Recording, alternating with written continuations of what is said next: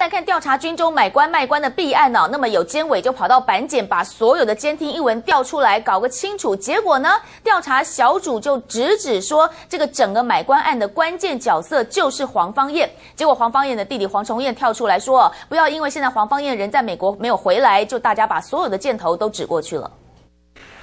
手中拿着一叠厚厚的调查报告，监委于腾芳负责调查军中买官弊案，查出背后关键角色就是黄芳彥。承认黄芳彥、陈哲南还有邱义仁这4个前朝官员啊，报上点名这些是不是都曾经有出现在这个受访者质疑的一些名单？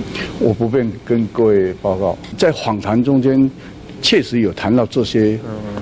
真的是离谱的这个事情，会觉得很夸张。离谱的事是怎么样呢？是夸张啊，是夸张。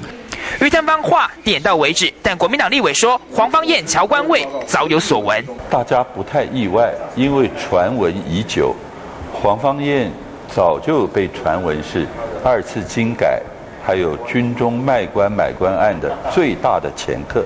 陈水扁难道完全不知情吗？ 难道8年来浑浑噩噩一无所知？不知道陈哲南在卖星星吗？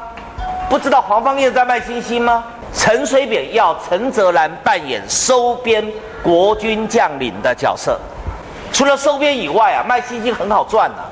洗钱买官矛头都指向黄芳彥，让他弟弟急着跳出来替他喊冤。 一手交钱一手交货的话，人和人之间就没有友谊道义存在了，等于讲我钱交给你，替我买官就一刀两断。但是我想他是一个很有义气、很豪放的人，应该就不会做这一种事了。尽管弟弟帮黄芳彥讲话，不过多项弊案都牵扯到黄芳彥，滞留美国的黄芳彥似乎得尽快出面，理清各界疑虑。中联社郭相、林家远台北采访报道。